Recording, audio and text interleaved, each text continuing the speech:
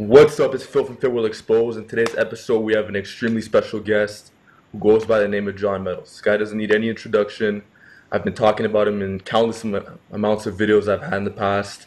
Whenever I mentioned rear delt swings, whenever I mentioned Meadows rows, and he's been a huge inspiration to me. And he's hands down one of my favorite bodybuilders of all time because of his discipline, his curiosity, his unconventional methods, and not just being unconventional just to be different, but also because he's tried a lot of stuff in the past and there's been certain things that haven't worked for him. And he's just a very intuitive guy and he's just always looking for new ways to better himself. So, welcome aboard. Oh, thanks for having me, man. I appreciate it. Yeah, it's a huge. You're a huge inspiration to me and a lot of my subscribers. So yeah, very happy to have you here. So it's gonna be a blitz Q&A. The whole theme is gonna be back training, delt training, and a bit of tricep and brachialis. And Okay. I remember I was reading. I found out about you in about maybe 2012, and that's where I got the rear delt swing from. Uh, you know, the Meadows row. And I get a lot of my philosophies when it comes to back and delt training from you. And I remember you even saying so yourself that you didn't have the best delt genetics, you didn't have the best back genetics, and you tried like the typical advice that everybody gives you, and it didn't work for you. And I really respect that because in the fitness community that we're in today, a lot of people say, "Oh, deadlift's the only answer," just like barbell row and just the typical stuff, like standing military press, and like that stuff is great, but it doesn't necessarily work for everybody. And you were still getting results off it, but it's just the other stuff, like the small tweaks you were making, like the slight incline presses, just the slight tweaks, the pullovers where you have your head off the bench, the partial like laterals, the partial rear delt work, doing a lot of your rows with like a landmine, doing like your rack pulls like from below the kneecap as opposed to always just pulling from the floor like everybody's saying. So it's like, yeah. So, so first things first, let's start with back, all right? Yeah, yeah, absolutely. Yeah, so let's talk about the Meadows row. How did you come up with this lift? Well, it's not a very exciting story. I was in the gym and I was walking by a T-bar row and I bent over to grab it and actually just to stretch my lat. And I was like, wow, this feels pretty good. And I rode it and I thought, man, it actually feels pretty good to row it. And so I started tinkering around with it. And I was like, man, this is a really good row. It's a great variation. I wasn't having a whole lot of success with the regular barbell rows. I felt like it was primarily a lower back isometric exercise and some rear delts and maybe some traps. But in order for me to really feel it in my lats, I had to really lighten the weight quite a bit. And, if you lighten the weight too much, you don't have enough tension to even stress the muscle. So I just never felt the great results that everybody else claimed that they had from the barbell row. And that seemed like a really good alternative. So I stuck with it and I kept doing those. And I was like, wow, man, these actually are working really well. So they became kind of a staple in my workouts. Yeah, so for the viewers watching who don't know what the Meadows row is, it's basically it's like you go sideways to a landmine, you just roll like that. So it's pretty much like a dumbbell row, but using a landmine instead, and it's a great Yeah, exercise. the tension is different, and you can look on my YouTube. Mountain Dog One is my YouTube, and I have several videos of it too. There's a couple different ways you can do it, but I have all kinds of videos on it. So if anybody wants to check it out. So I was watching one of your videos with, I think it was Mark Lobiner, and I saw you doing like a rack pull from right above the kneecap, where your arms are slightly bent, and you're just kind of like locking it out. Yeah, there's a couple of different ways. I like rack pulls a lot, and I generally like to pull from about mid shin. I feel like mid shin is about the lowest I can get and keep the stress on the lower lats and the back. I find that if I go off the floor, there's a lot of other muscles that come into play. But to really feel it in my lats, which is why I do rack pulls, I think.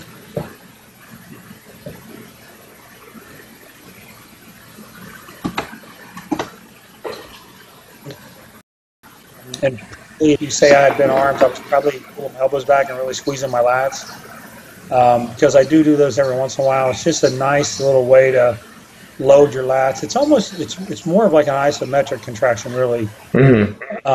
People don't really think about the three different types of muscle contractions. There's concentric, eccentric, but there's also isometric contractions. And if you do a really good hard isometric contraction, it's actually a harder contraction than a concentric or eccentric contraction. They're actually really cool to kind of sprinkle into your workouts, and that's kind of a variation of it. Yeah, like not long ago, I was with some this like Russian like slash like Bulgarian coach that I see every now and then, and I wanted him to teach me how to do the rack pull below the kneecap in the way that you're doing it in the video where you superset it with the chins.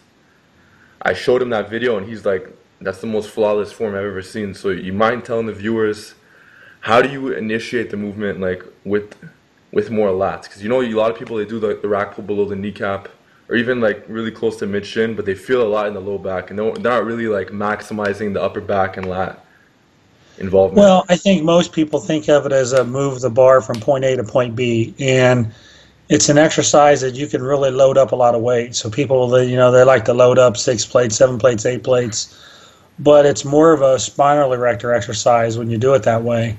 The way I do them, I can't do them quite as heavy, but what I do is I actually flex my lats before I even start the movement. So, I'll grab the bar and I'll actually flex my lats all the way down to my lower lat, and that's how I initiate the movement. I flex my lats and I contract them, and that's how I start the bar moving, as opposed to just driving my feet through the floor and trying to pull the bar up. But are you doing anything where are you trying to like actively bend the bar or like pull the bar to you like a pullover, or are you just flexing the lats and just coming up? What I like to do is I like to keep the bar in really close, right on my legs, right on my thighs, and I flex my lats, and I literally just drag the bar up my thigh, and I'm flexing my lats the whole time. In my mind, I'm just thinking, keep your lats tight, keep your lats tight. When I lose that tension, I'm either just fatigued or I've went too heavy. So I like to do them as heavy as I can, but still feel that really hard contraction while I'm doing them. Okay. Let's talk about. I looked at your video or your article where you're talking about your top 3 favorite rows, and surprisingly enough, you had the Smith machine row in there. I don't know if you still agree with that, but you mind elaborating on that? Like, do you just feel like better contraction, or you get better squeezes with that, or? 100% better than our barbell row. Those feel a million times better. And I set the bar up actually kind of like mid shin. It's almost like I'm setting it up like I'm going to do a rack pull. But what I do is I keep my back flat and I keep my hands in pretty close. I don't go too wide. If I'm going real wide, I don't quite get the range of motion. But in my head, what I'm thinking about is drive your elbows up and flex your back while you're doing it. And I find with the Smith machine, I'm nice and stable. It doesn't feel like a barbell row to me. It feels different. So I can use a fair amount of weight. And again, what I'm thinking about is, okay, drive my elbows up toward the ceiling and flex my whole back. I don't really feel it in any one part of my back. I actually feel it all over. I feel it in my lats, my rhomboids, my traps. I feel it all over. It's a great exercise. But for me, the key is it's not going real wide. It's going kind of medium and really driving your elbows up and flexing your whole back, trying to keep the tension in that. I also like to do those with kind of dead stop form. Like you set the bar down each rep and then bam, drive your elbows up, and then set the bar down for a split second and bam, do it again. I like to do those with a little bit of explosive cadence, which is, that kind of tempo is not normal on a row. But I find with the Smith machine, it allows me to use a little bit of an explosive tempo, and I actually really like that. It feels great doing it that way. Okay, so 2 more questions for back. So I noticed you do your pullovers with your head right off the bench, which is very interesting because I was actually making a couple pullover videos. I was talking about the regular version, like the Ronnie version, and then I pretty much changed my mind after like 2 weeks. I'm like, yeah, I like the decline bench better. And then I watched your video. I'm like, wow, just a simple act of just putting your head off the bench, you feel like a way better stretch, and Yeah. you feel like great constant tension throughout the whole range of motion, like if you bring it to like your forehead or whatever. But do you still think that's the best? Like, is that still your favorite pullover variation up to date? Yeah, I love those. I love the range of motion, the extra range of motion that you get. And I don't know if you've seen, but I also like incorporating bands every once in a while when I do those. Yeah. Um, Normally with a dumbbell pullover, you feel a lot of tension in the stretch position. And if you notice, I only pull up to my forehead. The reason why I do that is if you continue to go past your forehead, the tension kind of shifts off your lats and can kind of go in your chest and other areas where you don't necessarily want it if you're trying to work your back. But what I found is playing with that band, I have the band around the dumbbell and have somebody stand behind me and actually put the band around their leg. You get an unbelievable amount of tension. Normally, when you get kind of to the top, the tension lets up. But if you use a band and you actually push, you're actually pulling against the band. Yeah. You get an unbelievable amount of tension. And everybody that I've had try that, they were like, "Oh my God, I had no idea that a pullover could feel that good." So that's something that I try to encourage people to try. Is every once in a while when you're doing those, use a band and do them like that, and you'll just feel an unbelievable amount of tension. Okay, so let's talk the Meadows row and the one arm T-bar, like one arm landmine row. So obviously you invented the Meadows row, and I'm pretty sure you see like people worldwide, bastardizing this movement. And it's such a great exercise, and like I actually prefer it compared to like the dumbbell row. I feel like a way better stretch. I feel way better squeeze, and I just because you're pulling off a very specific angle. Yeah, yeah. And you mind just telling like me and obviously the viewers too, what are like the biggest like no-nos, biggest mistakes people make when and I know you mentioned have the hip higher, but like is there Yeah, anything the side else? you're going with. Yeah. I would say the biggest problem people have is they rotate their torso when they do it. So when I'm lowering the bar and I want to stretch, what a lot of times people do is they'll twist their torso with it, and they kind of turn into a waist exercise. It kind of turns into obliques. They even start the movement by twisting their waist. And what I try to get people to do is square your shoulders up, and as you mentioned, the side that you're lifting on, pop that hip up just a little so you can really reach and stretch. That's probably the biggest thing I see people mess up on. And I see it not just with that exercise. You'll see people do it with dumbbell rows. You'll see people doing a dumbbell row, and they'll reach down, and you can tell they're trying to stretch, but they twist their waist. Mm-hmm. And you really aren't getting any stretch on your lat when you do that. And then again, they start the row by twisting. So it's almost like a waist exercise. Mm-hmm. Okay.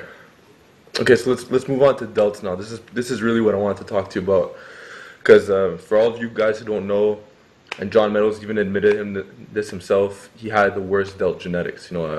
Thick neck, huge legs, narrow clavicles, and like these are the kinds of guys that you have to listen to if you really want to bring up your delts, because he really had to build his delts from the ground up. He had to try different methods, different compound lifts, different isolation lifts, the whole 9 yards. And when I talk about rear delts, a lot of my philosophies actually come from John Meadows. So we're really getting it, like we're really getting down to the roots here. So let's talk about the rear delt swing.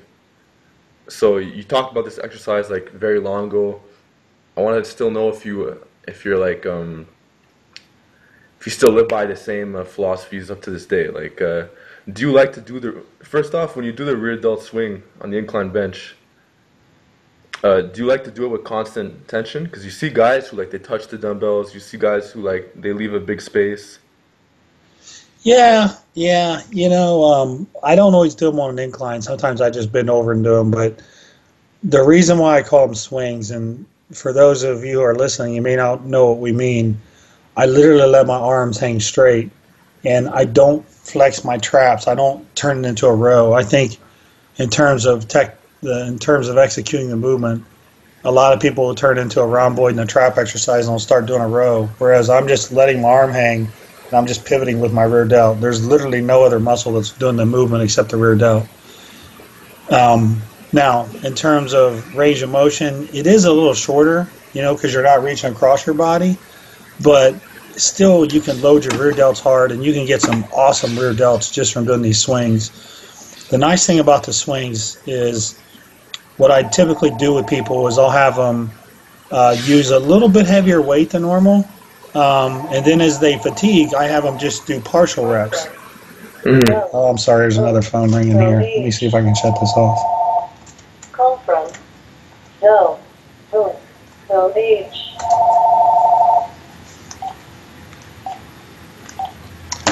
So one of the keys, so when you're doing these bent over hanging swings, one of the keys is in order to keep tension in your rear delt, what we do is we maybe start a little heavier. But as you can't get the weight all the way up, we just shorten our range of motion. And the nice thing there is you can use a little heavier weight, and you can load the rear delt with some weight, but you can get a lot of reps. Maybe you can only do 6 to 10 reps with a full range of motion, but then you can only come up halfway. Maybe you knock out another 6 to 10 reps like that. Then maybe you're only moving the weight 6 inches. But even with that little bit of range of motion, if you've done these, you know what I mean, they still burn like fire. The rear delt is still contracting to move the weight. So, I do these sets of 20, 25, 30 reps, but it really, the tension is locked right in there on the rear delt. So those are still my favorites. One of the things I've been playing around with is one day I was goofing off, which is what happens with a lot of my movements, I figure out. But I grabbed a couple 10-pound plates, and I bent over and did some rear delt swings by crossing my arms, and then I used a 25-pound place, and I held them in my hand, and I started doing them like that. That's kind of a cool little exercise. Try that next time you go to a gym. Just grab some 10s, put them in your hands, and reach, and you're doing your rear delt, so you're bent over. You can reach, and you can actually stretch a lot more on your rear delt doing that. But I've been kind of playing around with that lately. It's a pretty cool movement. I haven't seen anybody else doing it, but when you get to the gym, man, try those. I'll definitely give it a shot, but I actually made a video called my top 5 favorite swing variations, and there's actually one I think you'd like a lot. It's, you grab like those mini bands, they're like the very small ones, they're like circular, and you put it around your wrists. You do rear delt swings with it. You grab dumbbells, you do it like that, so you're getting extra tension. And I've seen like that one a lot, because even when it's like you're getting constant tension from the band, but you're also using you also have dumbbells in your hands too, That sounds really hard. but like I'll definitely give your variation a try with the 10-pound plates, Yeah. But moving on, this is what I really want to know. You always talk about the rear delt swing for rear delts, and what's your current philosophies on the lateral delts? Like, give me your top 3 favorite lateral raise variations. Is there any partial swing lateral raise or Yeah, we do. Yeah, well, a lot of times what we do is I originally started doing sets of 60 like this. Now I do sets of 20 or 30. But we'll grab a heavy dumbbell and we'll just do partials with it. Again, you're letting your arm hang straight and you're coming out to the side. A lot of people, when they do their side delts, they start bringing their hands out in front of them and they turn it into a front delt exercise. But we grab, 50-pound dumbbells, we put them right against our sides, and we'll just sit there and do little partials like that. And then sometimes what we do is when we're fatigued, then we'll grab 20-pound dumbbells and we'll work the top range of motion. But I think for side delts, I just like the classic side lateral raise. I don't think there's anything wrong with it. But I think the biggest thing I see people doing is they start getting their arms out in front. But you got to keep your arms to your side and come straight out to the side. Now, it's a lot harder that way. You can't use as much weight, but you can really load your side delt and not so much your front delt. But when you say the variation you just talked about before, so let me get this straight. I'm seated on a bench or something. My torso's a little bit lean forward, and am I kind of making the dumbbells almost touch by going under my legs, and then I'm just doing a partial? Do it that way. Yeah, Okay. you can do it that way. Yeah. Okay, and you could go pretty heavy on that. You're saying 50 pounds a hand or something? Yeah, start heavy, and then when it gets too heavy to keep good form, then just grab a pair of 20-pound dumbbells and keep going. It burns like fire. Okay, interesting. What about is there another variation you recommend, or another good one? Oh man, I like side laterals. I don't really do much else for my the medial head of my delts. I do some pressing here and there, but I don't do a lot of real heavy pressing over my head. I tend to do a lot of incline pressing for my chest. As long as I'm doing that, my shoulders will stay nice and thick. But if I start doing real heavy overhead pressing, it never fails, man. I start getting a lot of shoulder pain, and my rotator cuff gets real tight, and it starts aching. It's just I can get away with doing them once every month or two, but if I do it more than that, the risk isn't worth the reward for me personally. Because that was my next question, was onto the presses. So let's say in an ideal world, if you were to have no shoulder problems and you could press overhead pain-free, what do you think? Everybody has different philosophies. Some people say, you have to push press. Some people, I understand that every press has its place in the program, but if you were to really say hey, this is the one you really want to focus on, would you say something like the seated barbell military press? You know what I like doing is I like getting in a Smith machine, and I like doing, um, I guess you would call it an overhead press. It's like a really high incline though. So I take the bar and I get all the way down. I can almost even feel it in my chest, and I come up with them. I call those a high incline Smith press. It's so high, it's mostly shoulder though. So your angle is only probably about that much.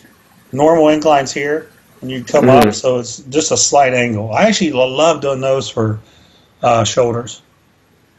Mm-hmm. What about okay, so we just discussed rear. Let's talk about the front. Is there like a front raise variation that you use for people who have like very lagging front delts, where it's kind of like the swing equivalent for the front delt, or? Yeah, I mean, I like the good old where you grab a 45 and you pull it out in front of you. Those are very good for Mm-hmm. isolation. Another thing I do is sometimes I'll hook a band up and I'll do a front raise holding the band. But what I do is I step forward. So if you can picture, there's a really good stretch on my front delt. Normally, you're only starting from a seated position. You're only coming up right here. But if you can picture like a band and like I'm real far forward, you're putting your shoulder in a position to stretch. So you get some extra range of motion that way. Does that make sense? Yeah. Yeah. Okay, Yeah. so So just like hook a red band, like a mini band or a monster mini band. If you just hook it to a rack or something, grab it in your hands, and then just walk forward until your arms are stretched. It's safe too. It's not going to tear your shoulders up. mm-hmm. Okay, I want to move on to arms now, but I want to just rewind it back a bit. I remember you were talking about kettlebell rows. You mind just elaborating on that? Oh yeah, I was just goofing off one day, man. I did some kettlebell rows for my back, and it feels awesome. It's a different kind of tension. It's one of those things where I have a really hard time explaining it. You just got to try it. But I basically use a pronated hand position, so I'm not neutral. I'm pronated, and I literally just bend over and do rows with them. But there's something about those kettlebells. Maybe it's that you can get them up higher because the dumbbell's wider, right? But just try those, man. It's a really good variation. Yeah, I tried it last night. I tried a bunch of lifts that like I've never tried, like the partial pull down, Smith row, the lat pull over, and like I'm liking a lot of these lifts. And what I'm noticing with the kettlebell row is that it's kind of like since there's a ball right under the handle, I feel like I get like a better stretch. I don't know what it is. I probably have to like play around with it a bit more, but I think there's Yeah, it's something to it, you know? there's just something to that tension, man. I don't even know how to explain it, but I just tell people, look, man, just try it. And when Mm. people try it, they're like, I see what you mean. You like feel this tension that doesn't go away. It's really good. Okay, so let's talk about now my two favorite arm muscles, the tricep long head and the brachialis. So just like how you said you don't have the best the delt genetics, I'm the complete opposite. I have great delt genetics, but my arms are like piss poor, like poverty, like mind muscle connection, like they don't fire easily. The attachments suck.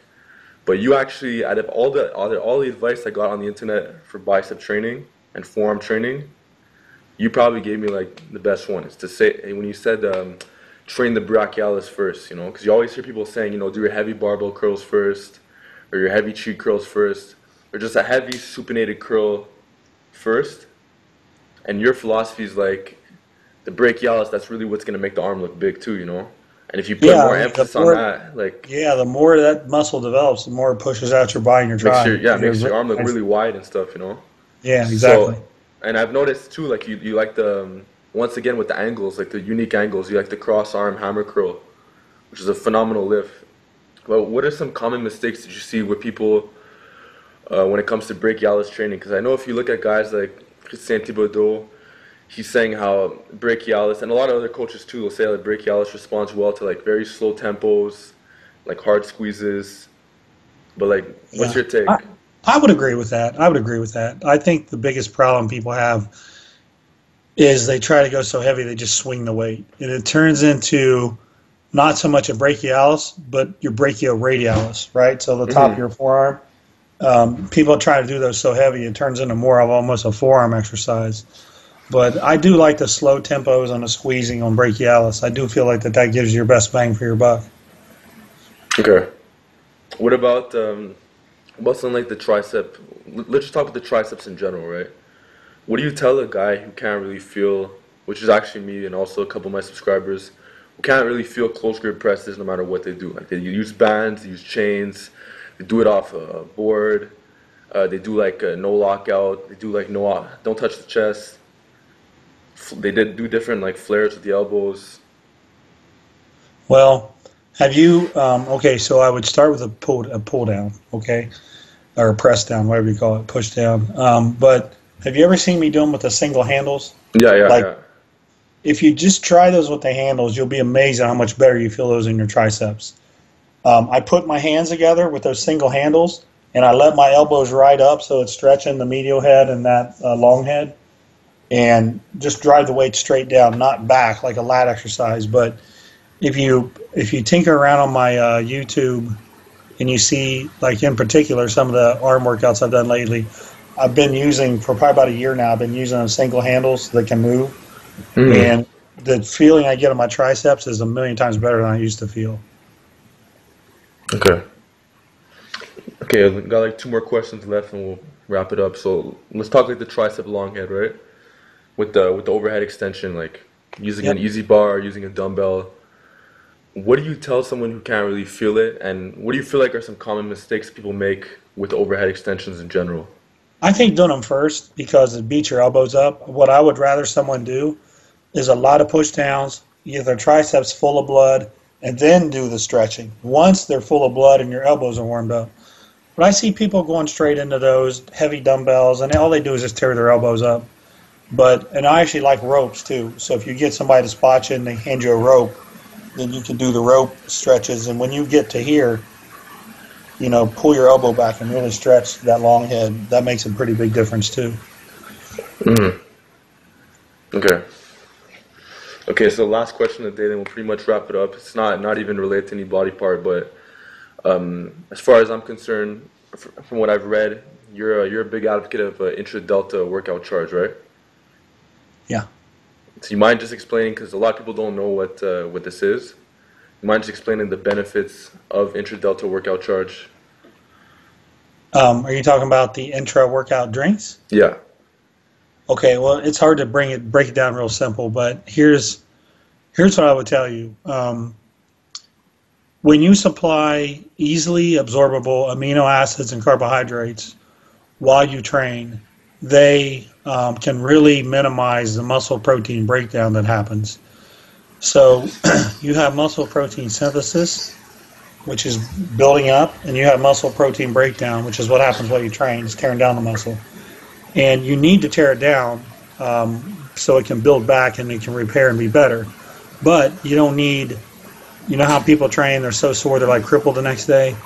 You Mm, don't need to be that sore. Like you need to minimize muscle protein breakdown. And when you use the really absorbable amino acids and carbohydrates while you train, it greatly helps your recovery. And what you notice is you don't get nearly as sore.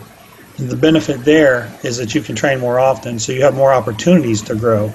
So instead of training a body part once a week, then all of a sudden you can train it twice a week.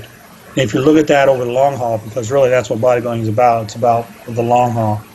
And if you think about that, doing double the amount of workouts, assuming they're quality workouts, you can make progress a lot faster. And you said you started listening to me in 2012. In 2012 is when I really started focusing on this, and I made huge progress. Probably the biggest progress I made other than 1999 was 2012, and it was directly because of the recovery I had from the nutrition. mm. But you think it helps like pumps and like and just energy as a whole for your workout? Well, when you get deep into a workout, it can help because you're supplying more carbohydrates that can be used for energy. Um, I don't think it's something where you get a ton of energy at the beginning of your workout. I just think it enables you to train with a little more volume, and Mm-hmm. volume is a big factor in whether you're going to gain muscle or not. Volume can help build muscle. Um, and then the other thing is pumps. It kind of depends on your diet. Like if you have a good diet and you're consuming carbohydrates, you should get a good pump. So I don't look at it so much as something that'll aid your pumps. I look at it as something that'll aid your recovery, if that makes sense. Mm-hmm. Okay. So that pretty much wraps it up. I really I thank you a lot for being on this channel today, taking the time out your day to to all the viewers watching. You guys need to do me a huge favor. Subscribe to John Meadows' channel. I'm gonna put the link in the description box. And the guy uploads at a very high frequency, so he's like pretty much posting every single day. You can learn a bunch of stuff from him, and he's pretty much one of the most knowledgeable guys in the fitness industry. He doesn't get more knowledgeable than this, so. Well, thanks for having me on, man. I appreciate it. Thanks a lot, man. I appreciate it. You betcha. Take care. Take care.